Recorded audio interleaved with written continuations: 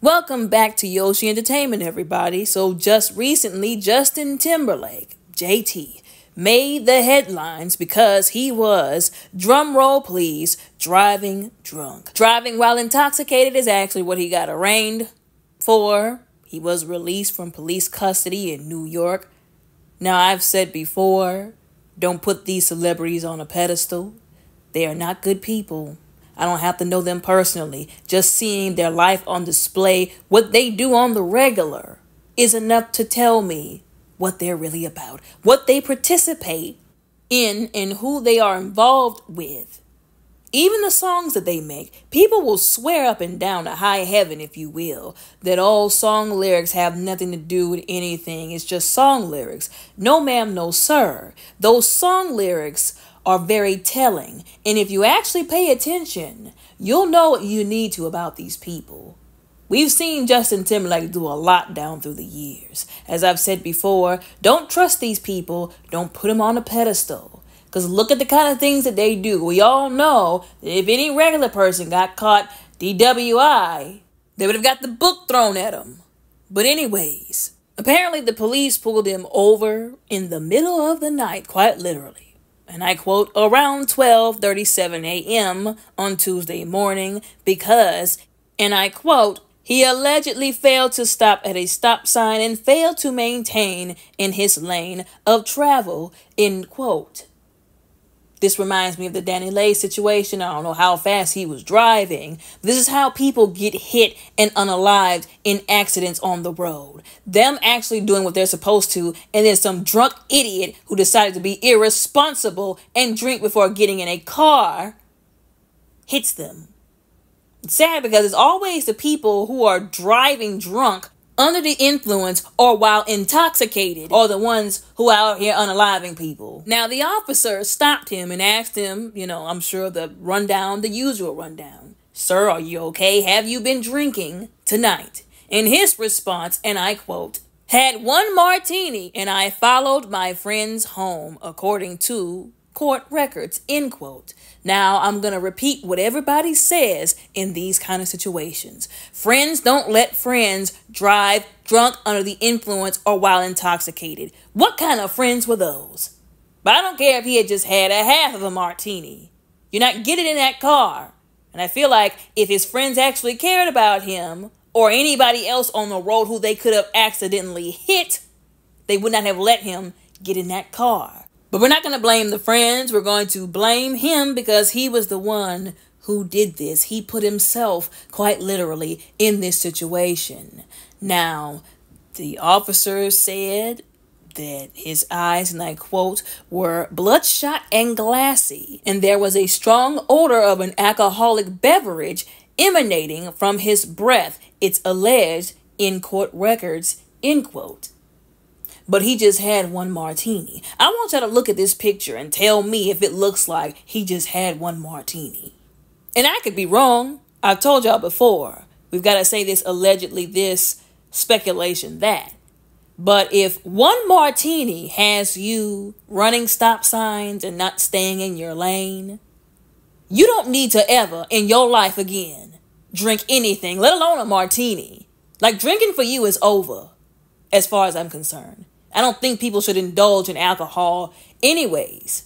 But it gets worse. So the police officer, or apparently in the records, if you will, the documents, if you will, it was noted that he was, and I quote, unable to divide attention, end quote. And they also added that, and I quote, he had slowed speech, he was unsteady of foot, and he performed poorly on all standardized field sobriety tests, end quote. But he only drank one martini. One. If any person drinks one alcoholic drink, I don't care what it is, and failed all standardized field sobriety tests, wasn't steady, had slowed speech, wasn't staying in their lane, didn't stop at the stop sign, either they're lying when they said they had only one drink, or they ought not ever drink another alcoholic drink in their life. I'm serious about that.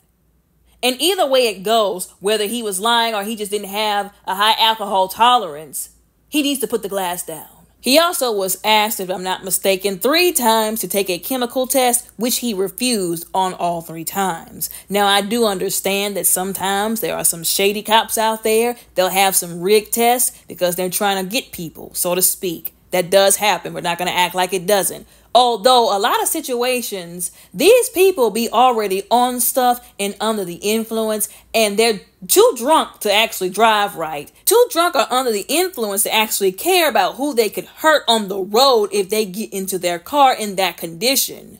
But, they're aware enough to know, I can't take the test because I'll fail. Now, I do understand that different people have different reactions, if you will, to being under the influence. But what I said still stands.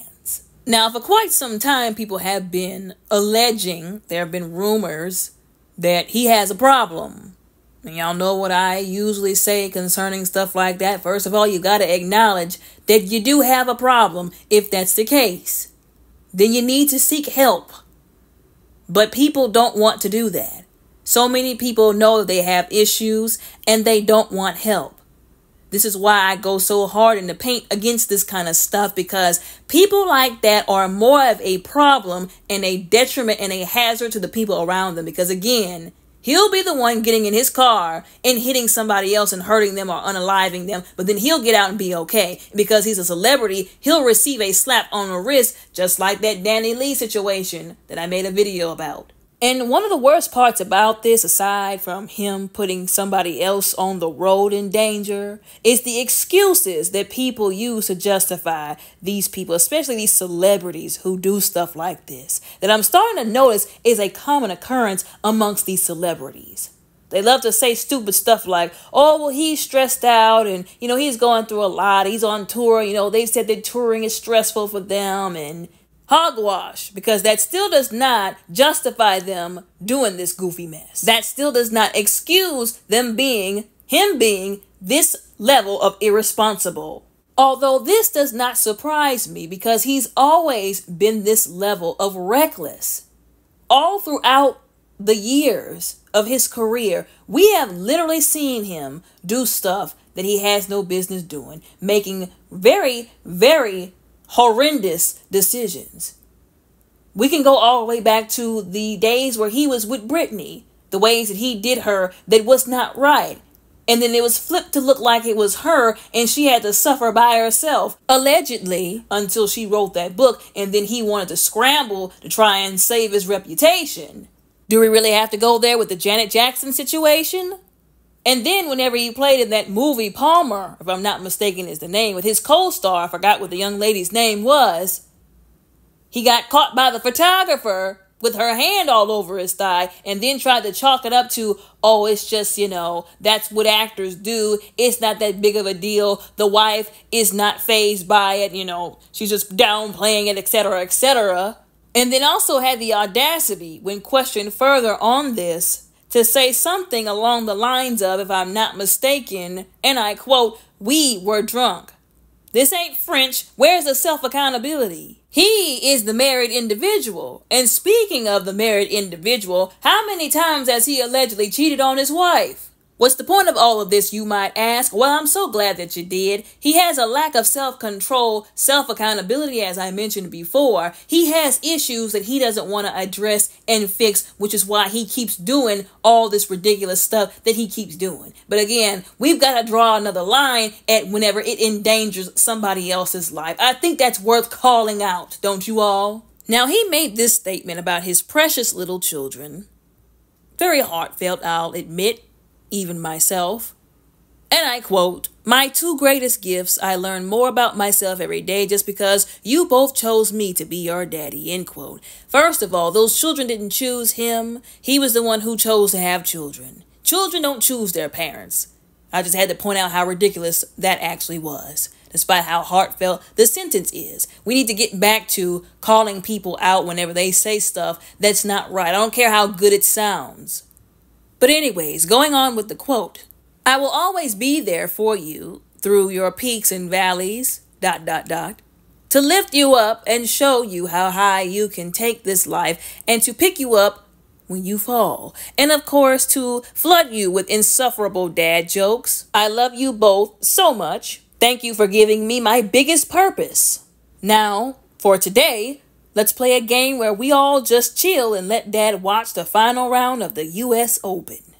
Now, I'm sure people probably thought that this was cute and funny, but I done told y'all already, just a couple of seconds ago, actually. I don't care how cute and funny something sounds. We're going to call it out on this channel. He just got done talking about how grateful he was to have his children, his sons, if you will, in his life, but clearly not grateful enough to actually be a decent example as a father by doing the right thing, by treating people right. Because also something he seems to have a habit of is throwing women under the bus. I don't see how he's going to be a good example to his sons when he can't even be a good public example in front of just normal people. He talked about how he loved them so much, but couldn't love the woman who had the children for him by not cheating on her, allegedly. And obviously, he clearly doesn't have enough respect for God to respect his wife. Because if you respect and love God, you will respect and love your wife. You won't have her out here looking like the woman who just decided to stay with you because there's nothing she can do or say to keep you from cheating on her. Again, allegedly. And he also talked about how he's going to be there for them through everything, to lift them up and all this kind of other stuff. First of all, something I need parents to understand, to tell your children you'll always be there for them, it's not a very wise thing to do, because even in all of your very human capabilities to the maximum, there are going to be some places where you are going to end up falling short, and it will crush your children. I know you don't mean to, but it will crush your children. You need to get them to understand, I'm going to do the best that I can as a parent, but I'm human at the end of the day. I'm not going to use it as an excuse to be a raggedy parent. But if I fail in an area, understand it's because I'm human and I'll do the best that I can to make it up to you, to apologize, and then to do better. I'm not going to make myself look like I'm some godlike figure that's going to always be able to be there for you and do everything. I'm going to do the best that I can, again, within my human capabilities. But again, I am human, I will fall short. And it's certainly going to be hard for him to be there, despite him being a celebrity and having a whole bunch of money and access to a whole bunch of things that regular parents don't have, if he's sitting in a jail cell because he done got caught driving under the influence. It's going to be real sad if these kids grow up and they're adults and then they realize and they look back on this, because I done told y'all this stuff never goes away on social media, and they realize he didn't mean none of what he said because none of his actions lined up for it. It would be really sad when they get 20, 30 years old and they see this post again somewhere on social media and go, wow, Dad did this more for publicity, and the people looking at him, and that was actually deluded enough to believe this stuff that he ever did for us, because he really wasn't about this kind of life. He was really out here doing stuff he had no business doing, and people were excusing and justifying it. Wow. Like I said, it would be real sad if that had to be them 10, 20, 50 years from now. Anyways, like I've said before on many of these videos, accountability is the key word. Change behavior. I'm sorry, actually acknowledging that you have a problem, and then actually going to get the help. Although anyways, people have got to want to do better and want to do the right thing. That's another key word, key phrase, if you will. I've got to want to do the right thing. I've got to want to do better. Anyways, y'all let me know what y'all think about all of this down in the comments below respectfully. Don't forget to like and subscribe. Y'all all have a very blessed, beautiful, and safe day.